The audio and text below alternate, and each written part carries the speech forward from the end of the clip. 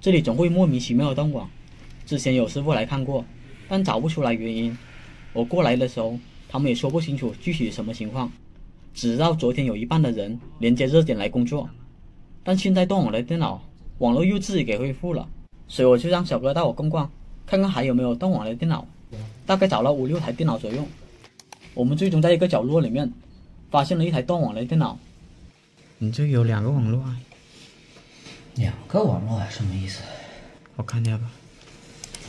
之前用不了，它这个是直接插网线，我就拔掉，重插多搞2次就可以了。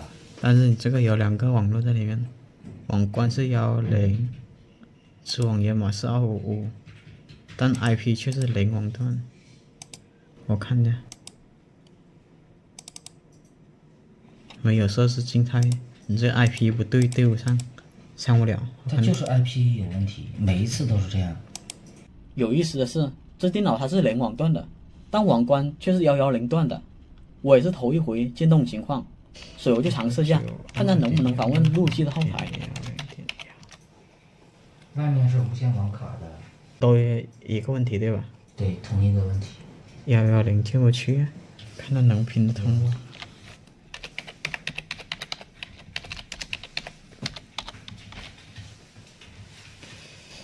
？110拼不通。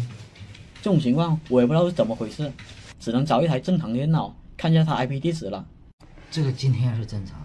我看它 IP 地址是多少？你这个 IP 肯定对啊，110对110，你这个 IP 对啊。但是怎么说，它就今天就对上了，2天都用不了，它都是个感叹号。电信说是有网，但是 IP 地址对 IP 地址对不上。对，其实到这里就很明显了，他们网络里面存在小路由。我让他们带我去有路由器的地方看看，运气好的话还能找到那个路由器。啊，对对对，是这个。我们不知道，之前是人家接的时候插的，我们没有动过。插这口的不对了。你说这个是吧？我得拿电脑来试一下。我现在插上去看一下，看到它吐不吐 IP， 10有8、9个吐 IP 了。可以上网了。我电脑接上去是可以正常上网的。我看了下 IP 是主路由的，那么这路由器应该是关闭了 DHCP 当 AP 来使用，所以干扰网络应该有其他路由。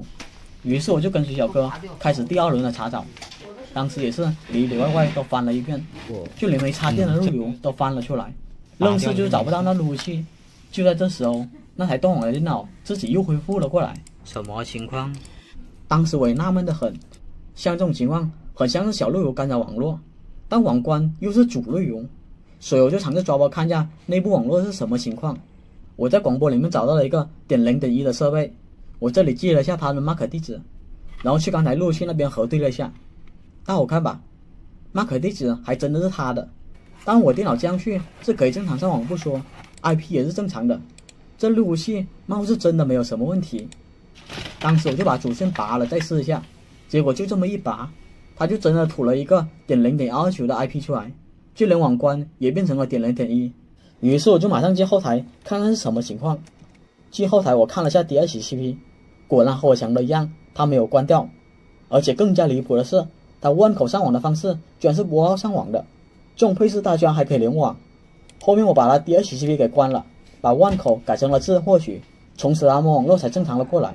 这个路由器应该存在什么 bug， 光吐地址不吐网关了，你不抓包核对它的 MAC 地址，估计你很难怀疑是他的问题。